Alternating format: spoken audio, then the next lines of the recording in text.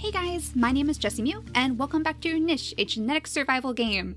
So as of the moment that I'm recording this, Niche is officially out for early access release on Steam. So if this was a game that you were interested in purchasing and playing for your own, then you can do so right now if you go to Steam. So definitely go check that out if you're interested. Of course, being in early access, it is not technically a full release of the game. There's still a ton of things that they're planning on adding later, like water genes, jungle biomes, prehistoric genes. There's so much that is going to be in Niche's future, and I'm so excited to see all of the new things that they're going to be adding soon. But right now, the state of our pack. We actually have a pretty decent bounty of food, at least more than we typically have down here, thanks to the carnivore that we recently slayed. And I feel like we kind of like avenged Adam's soul by defeating that carnivore, because that was the one that kind of ambushed him. And unfortunately, it also took down his first daughter, I believe, Mesri, way back here. So that carnivore was definitely a menace for us, but we have finally vanquished him, so we don't have to worry about him for a little while, at least until another one decides to spawn and wreak havoc on our little pack.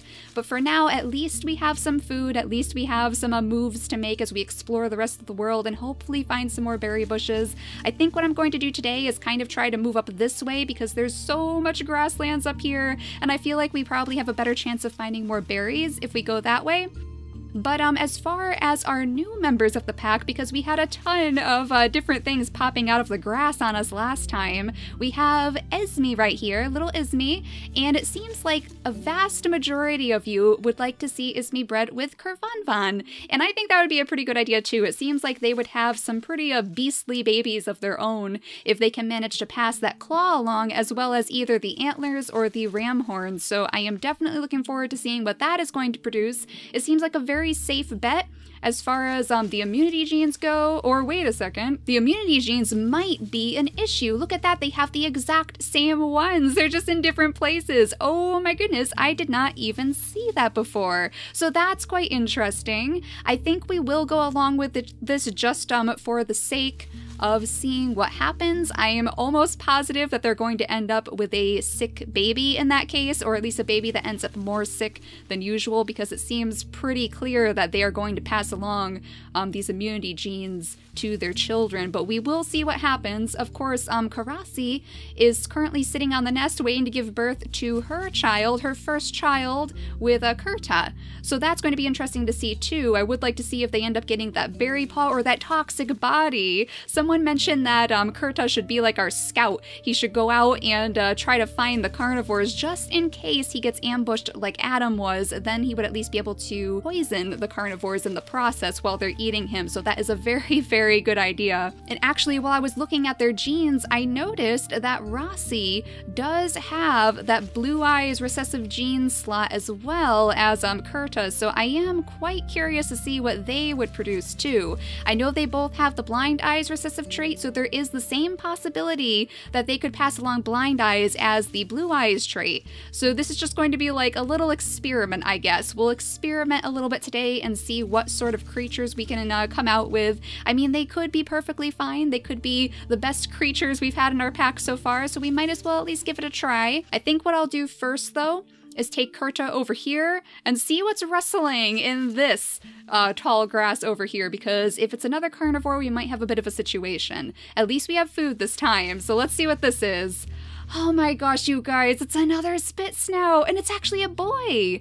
I don't think I've ever seen a spit snout on a boy before with that mane. Oh my gosh, that scraggly little mane that he has. How cute is that? So charming. And his name is Tarovan. Okay, so Tarovan, how are we going to take you into the pack here? You have a claw, which is very good, and a runner leg, so it looks like he's kind of like a warrior here, a little brute. But I guess we'll peek in this grass so we have it available to us as we branch out to the grasslands. I kind of like connecting the territories just so our guys don't get lost here. I wonder if this is a bunny.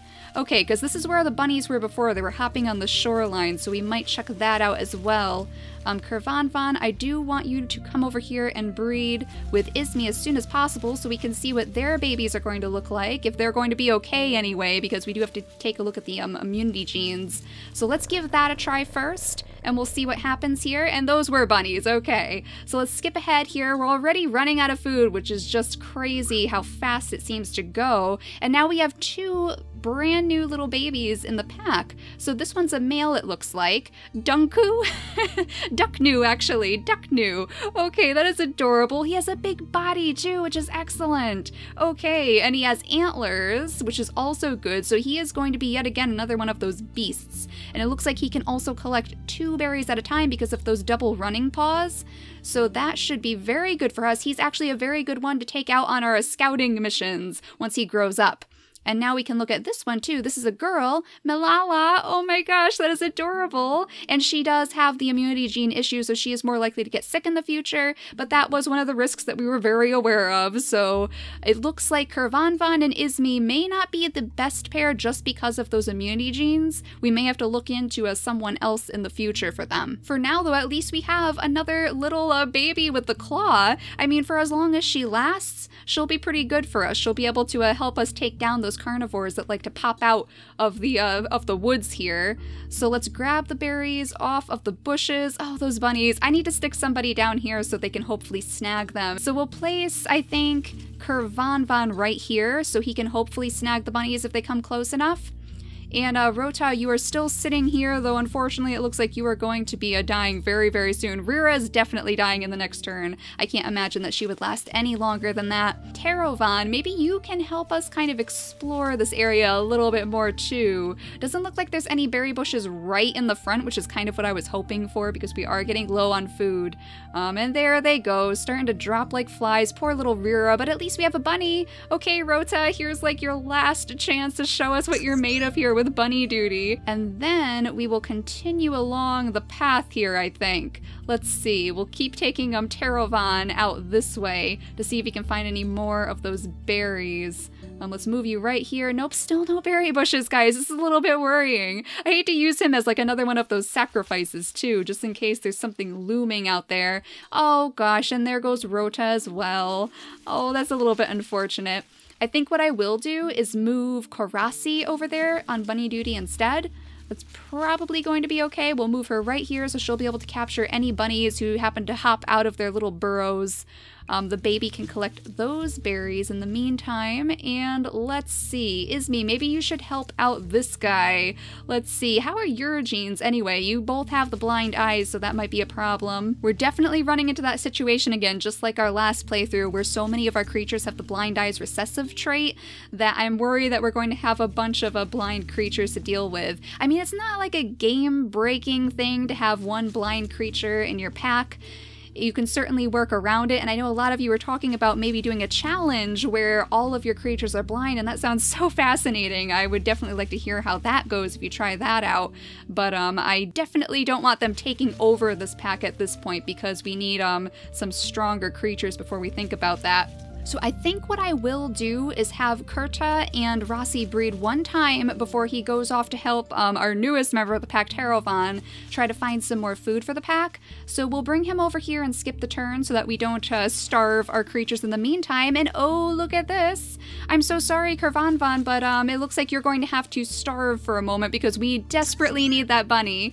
And then we'll grab that food as we collect the berries as well. So you can grab that little one. And you can help us gather up these berries. There we go. It looks like the bunnies are definitely hopping all around the place too. I have to kind of try my best to keep an eye on them in the meantime.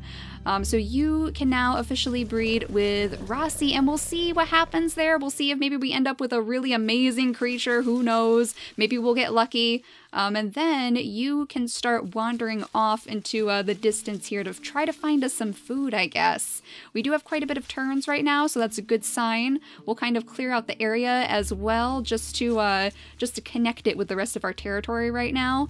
It's not really doing us very well, but at least it's something, I guess. We have one more turn here. The bunnies have not hopped back in this direction, so we don't have another one to swipe just yet. But I will turn the camera so I can keep an eye on those, I suppose. We'll look at this way since I see something hopping over there, and then we'll skip the turn yet again. And oh my goodness, that is not what I expected to see. Really? Really, you're gonna do this again? I was so sure that this spot was completely full of bunnies. Oh my gosh, you guys. Okay, so collect the berries first. That is what we have learned. Collect the berries, and then we can get the rabbit. And now, hopefully, someone can, like, swoop in and save the day for poor Kervanvan, though he is pretty strong. He is definitely strong, so maybe he could, actually hold his own over here. It seems like Izmi is probably a little bit stronger, so we might want to bring her down here in the meantime to help out. We just have to get her here in enough turns. And I'm not sure if we have enough. So let's go ahead and attack with Kervanvan for now. We'll use up our 3 turns to attack with him. He's almost done. I mean, Kervanvan is pretty good with his 3 strength over here. We have 1 more turn to collect, so that's good. And then we can bring Izmi a little bit closer so she can help him out. So let's see. Hopefully he doesn't kill poor Kervanvan. Oh my gosh, 2 hits. 2 hits, guys. Oh, that really shortened his lifespan, didn't it? Oh my gosh, I always feel so bad when that happens. How are you guys doing up there? Just want to make sure. There's something rustling over there, so you better watch out, little spit snout. Let's grab the berries again so we have some turns to use. There we go. And then I guess you can officially take this guy out, right? Hopefully that'll be enough. There we go. Okay, and once again, that is a wonderful bounty of food. And look at that, it looks like we may have actually unlocked a gene in our mutation board. Let's see. Oh, the claw. Oh my goodness, we unlocked the claw, guys. That is excellent. Okay, so I think I'm actually going to pop that straight in, replacing the runner leg, because that would be a very, very good thing to keep on our creatures, along with that berry paw, but unfortunately we don't have that gene yet. So just to kind of breed the claw in a little bit more in our pack at the moment, I think that's probably a good decision, especially as we go around trying to find more food. And don't mind if I do, little bunny, I will certainly take you. Okay, so there we go. We're finally getting somewhere, guys. Now, since we have all this food, we can officially move Rossi over to the nest so she can give birth in her next turn. And then why don't we use some of our other turns to continue exploring over here? So again, I want to kind of connect this territory so people can, so our little creatures can move freely through the grass here. That's probably a good way to play it. And we'll continue along this way to see if we can find any more bushes. I mean, it seems strange that there's so few berry bushes around here. It seemed like there were definitely a lot more in the previous versions of the game, but I guess we're doing all right. I mean, we're struggling along, just beating as many of those carnivores as we possibly can. So why don't you peek in that grass right there in the meantime? Your baby can stay right by the bush so she can continue collecting the berries. And let's see, Izmi, we still need to find someone proper to actually breed you with who doesn't have that immunity gene problem, it looks like. And you know, this guy, Ducknu, might be just the one. Looking at his genes, he has normal eyes, he has a toxic body and his recessive, so maybe we'd end up getting that. The big body has a dominant trait, which is excellent to see, and of course the immunity genes are completely different. So actually, Ducknu, we might wait until you grow up. Hopefully it's very soon, hopefully before she passes away, and then we'll see what you guys can produce. I think that would be a good idea. But right now we're gonna go ahead and skip the turn again because all of our scouts up there are currently out of a turn. And oh my goodness, okay, yep, there's another blind baby. So unfortunately we didn't have the best of luck. Rotaku here, he actually has the blue eyes though. Look at that, he has the blue eyes, but unfortunately we can't see them because he's blind. Oh, that's a little bit unfortunate, isn't it? We actually managed to get the blue eyes and we can't really see them. And you know, you could take your paw out of his eyes. That's probably not really helping the situation. But there we go. At least he has big ears as a recessive trait too, which is quite adorable. And I mean, it is cute. It is cute. I know a lot of you... Oh, there we go. I know a lot of you were saying that the blind eyes were adorable, and I think so too. Like, there's just something about them that's very mystical and charming. Kind of like the spit snout over there. Not quite as mystical, but very, very charming nonetheless. So not very lucky with that breeding, but at least it's something. Something different to bring into our little gene pool at the moment. So of course, collect our lone 2 berries over here, and then I think we're going to continue exploring this way. I guess we'll continue bringing Kurta along with our spit snout individual. We'll go ahead and look in this grass and peer around here. It doesn't seem to be helping very much though, unfortunately. Let's see. Oh, there's a berry bush. Yes, finally, guys. Let's grab that berry. Okay, so we can peer into that grass pretty soon too. Our scouts finally managed to find a berry bush for us. Thank goodness. And there's something rustling over there too. I think I might bring some of our fighters closer to that direction so they can help us out if need be. I think, Carnivores, you should probably go there too, just in case, guys, just in case it's a carnivore. And there we go, you have already grown up. I'm actually surprised. That seemed to take a little bit less time than usual. You need to grab that bunny, though. We are not going to miss the bunny. There we go. And then I guess we want to have you move out of the nest so that she can move into the nest. We're going to give this a try. We're going to see what happens with these two right here. So there we go. You can breed with him and starve, apparently. Thank you very much. Oh my goodness. I always lose track of the food at the worst of times. We'll see what they produce, though. That should be quite interesting to see. We'll grab these berries over here. Hopefully, there we go, and then we'll peek in this grass over here and grab some more berries as well. There's something rustling over there though, and I have a feeling it's probably a bunny because they do like to eat the berries. So there's probably a pretty good chance that the bunnies are hopping around in this area right now. I might actually move you right here so you can really get a good look at all of the grass in the area and hopefully grab any bunnies who are there. But of course, we're out of turns yet again. So let's see what happens here. Let's see. What sort of baby did you create? Look at that. Rodukvan. Some of these names, guys. They have ram horns, a normal body with, again, the toxic body is a recessive trait. So we are definitely passing that along recessively, it seems. They're not exactly getting it themselves, but at least it's in the line still. And it looks like they're pretty well-rounded yet again. Very, very strong, which is good to see. So they should be able to help us with those carnivore situations. And they don't have the blind eyes and the recessive, so we don't have to worry about that. And we might be able to actually breed those blue eyes a little bit easier since we don't have to worry about the blind eyes so much. So let's go ahead and move our spit snout right here because I have a feeling the bunnies are just hopping like in and out of this area. And right now we can see literally every single tile that surrounds the berry bush. So I don't think they're going to be able to like sneak off with any of our hard-earned berries here. We're out of food again, so we'll just skip ahead in the turns and see if anything pops out. I'm so worried that one of those carnivores is going to ambush me again after poor Adam had that situation. So once again, those berries, it doesn't look like any of the bunnies popped out, unfortunately. So we have to go with the berries for now. Actually, I think what we might want to do is breed Ismi once more. She is getting a little bit old. Actually, I don't know if she'll even last through the childbirth in this case. We'll move her baby out of the nest and then we'll give it a try, but she might end up passing away before she can give birth to her next child. So we'll just have to see what happens here. Let's see. Oh, just in time, and it rained. Are you kidding me? Okay, I'm perfectly fine with that, and we are getting that claw again, which is excellent, so the mutation board must certainly be working. Nothing wrong with this guy. In fact, he has the claw, he has those blue eyes yet again in his recessive traits, which is excellent to see. It seems like we will probably be able to pass that along on our own at some point.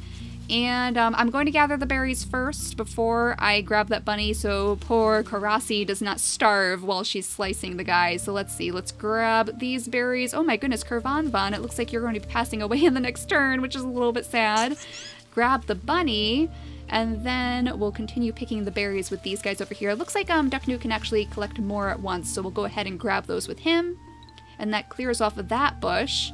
Then we can grab the berries with you for now, I suppose, though it looks like Rossi is actually also a little bit better at collecting, so we'll have her do it instead. You, however, can go back here, and yes, take a look at this carnivore. Okay, I had a feeling that's what that was, and this is perfect because Malala is very, very strong, so she should be able to just slice this guy away, hopefully. Let's see. Yeah, he's almost done. Maybe if we could bring just like one more guy up here to finish the job. Hopefully, are any of you able to do that? Let's see. You only have 2 more turns. Isme unfortunately can't move too far, so that's not exactly going to work. Oh my goodness. So maybe you are actually going to have to take one for the team. You're probably going to get hit just once by this carnivore, hopefully. But we can grab the berries off of this bush as well. I don't want to forget these. And luckily, Kurta is very good at collecting berries, so we shouldn't have a problem with that. There we go. And then you might as well peek around in the grass in the meantime, because we have so many turns now. We definitely have a lot of food since we found that little berry bush over there as well. So let's see, I guess we're just going to have to skip the turn ahead here because we can't really move any of these guys close enough to the carnivore to properly destroy him before the next turn ticks over. So let's see what happens. Oh my gosh, all of these creatures dying of old age all at once. Wow, okay. Well, let's take care of this carnivore at least. There we go, and we can grab his meat, and look at all of the food that we're going to have now, guys. We are finally doing well for ourselves. We have all of these berries to pick.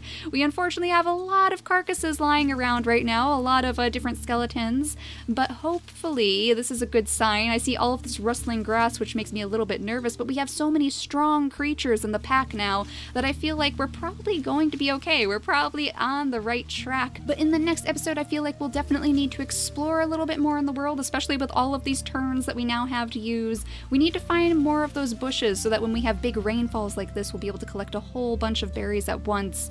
And I think we are really running low on females, it looks like. We have Rossi here, we have Malala, who will probably need to take on one of these as their mates. Maybe, I mean, I know Malala is the one who is more likely to get sick, but she is very, very strong, so, I mean, other than the fact that her immunity genes are a little bit weaker than most, so maybe we could try breeding her with Ducknu. We'll see what happens there. And it would also be nice to maybe try breeding, like, Kurta one more time before he gets too old, but we'll definitely search in the grass a little bit more for some more pack mates, hopefully of the female variety, so we don't run out of those. But thank you guys so much for watching today, and I will see you all next time. Bye, guys!